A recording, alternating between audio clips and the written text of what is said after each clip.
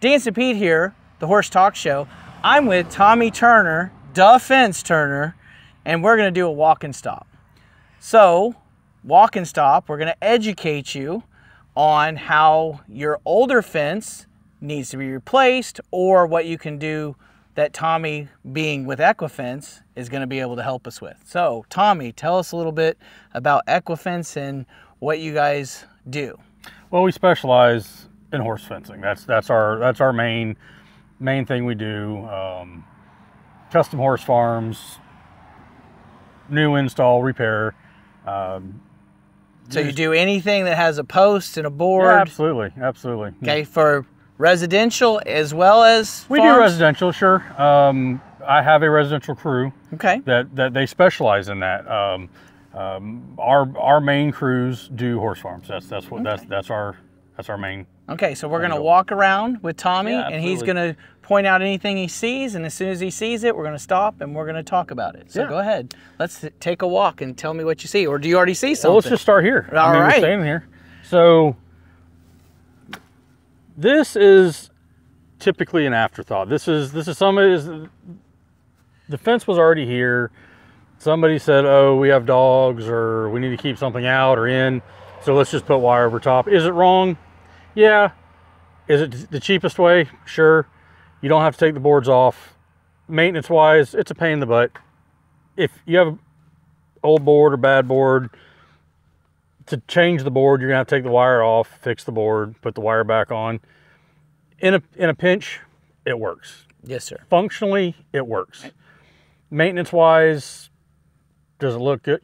No, it's not great for maintenance. It's not great for looks, but it will work in a pinch. Right. Not recommended, 0 stars. Actually, you say that. I have a broken board over on the other side of the fence the same way done, and now I can't fix it because I'd have to take all the wire off. There you go. I mean, and you can see, you come over here, this board's loose, and I thought I seen one that was rotted through. Maybe not. Maybe I was over here. So let's talk about, if this didn't have the wire, what would you do with a board that's doing that? Would you replace it?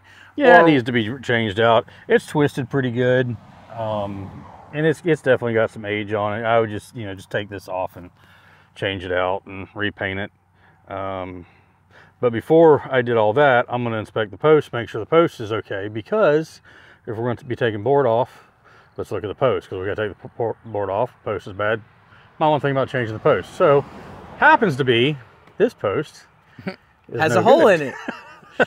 So typically we find a lot of posts like this that are now this is a controversial issue. I'm going to tell you that right now. Right. There's people that swear you don't cut fence post tops. That's the core. Right. That is rotted down and fell inside. Depending on the timber, so your wood post is an organic product. It dies from the day that you cut the tree. It's dying every day. Right. Treatment's great. It's still an organic product. Right. You're still going to have the decay process, right? It's going to happen. So by cutting it straight, so either if you don't cut the tops and leave the factory edge, right, wood dries and it shrinks. Okay. My theory, years of experience, my theory, if you don't cut a little bit of an angle on a post top, right, the water sits. When that post dries, it shrinks. That wood product, it's going to shrink. Okay. It's going to create a cup in the top of the post. Right. I'm not going to tell you every post will do it. I'm not going to give you a percentage of posts that will do it. I have no idea. But if you angle there is a portion of that will do this. They're going to shrink in the center. It's going to draw down. So if you angled it, what's the difference? When you cut the top on it, it allows that water to shed off. Okay. It doesn't have to be a steep angle. Just give it some runoff, just a little bit of angle, just to help that water get off the top of that post. Okay. In Florida, we have a lot of water and a lot of heat, and that makes that wood move a lot. Every time that it gets wet, it opens up. When it dries, it shrinks, and when it's wet, it opens up. That water's going somewhere inside that post. Gotcha. And that's where you get this. I can't get it back out now. but that's where you get this. And then what happens, so you get this, and then you try and put a board up here, and you shoot a nail into it, or drive a nail into it, or a screw. There's nothing inside to hold that.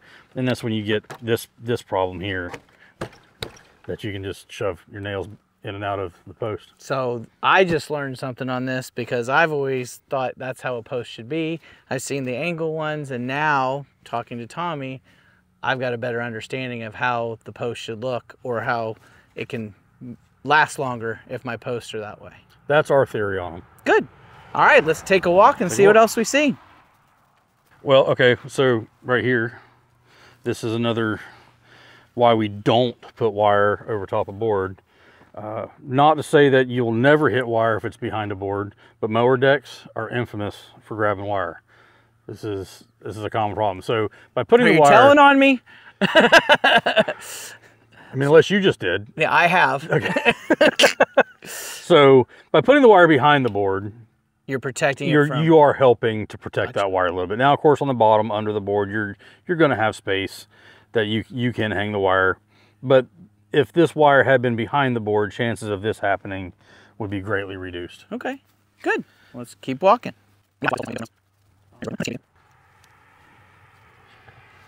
So this post is a great example of time. So it's hard to see from this angle.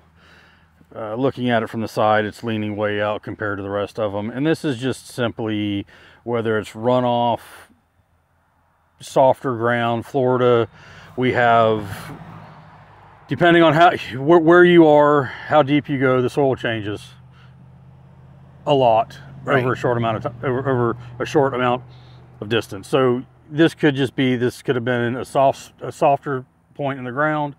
You know, without pulling the post, we have no idea how far the post is in the ground. And how deep should a post be in the ground? Like to hit that 30-inch mark. 30 inches. Yeah, I like to get to that 30-inch or more. Okay. You tend to get into that little bit harder ground after, you know, at that point. So anything above that, you know, again, depending on your soil, where you're at in the Ocala and Marion County area, you might have good ground at 10 inches. Right. But that we're pretty confident over building miles and miles and miles of fence. 30 inches is a pretty safe point. And then the other thing I notice is there's no braces in this line of fence. Well, there wouldn't be. Okay. So because the wire was not intended from the beginning. Right. Because I've always said you have to have a brace so you can pull the wire. So and that's what I've learned. If you're going to build a wire fence, absolutely. This fence was not built for wire. Okay. This is the afterthought. This is the fence is already up, but now we need to add wire. So braces are more for wired fence, not board fence. Absolutely. Okay. Absolutely. So yeah, so like I said, this fence was built without wire, and then they put the wire on after. So you're not going to have bracing. The board technically would be the bracing to do it this way. Again, not the correct way, but you could pull the wire this way and the board's going to act as a support. But and I want to say something. This is nice. Tommy isn't saying it's done wrong. He's saying there's a better way. And like I like to say that when I do my horses, is there's a better way. From his experience, we're going to do it a better way. So if we have this replaced and we have the no climb, we're going to do it right. Correct. Yeah. Okay. All right, let's go and walk some more. So Tommy just stopped us because he sees a tree that was cut down, and now he's going to tell us why that's important. Yeah, this is a common thing we see. Trees are cut but not removed on a fence line. And if we can come in here and show, this the tree had grown and actually removed the board from the post, pulled the post over, pushed the board off the post. So this obviously has been here for a long time. Years wise, couldn't tell you, but it has been here for a while. So when we're installing fence lines, if you've got a stump on a fence line, a tree on a fence line, one, allow room for that tree to grow. So come back. Either remove it completely so it can't cause this kind of structural damage. Right. Or allow enough room for that tree to keep growing. Okay. Again, because that tree's alive, unlike the posts that we're putting in the ground. that tree's alive, it's going to get bigger. So allow for that room. That's a great tip.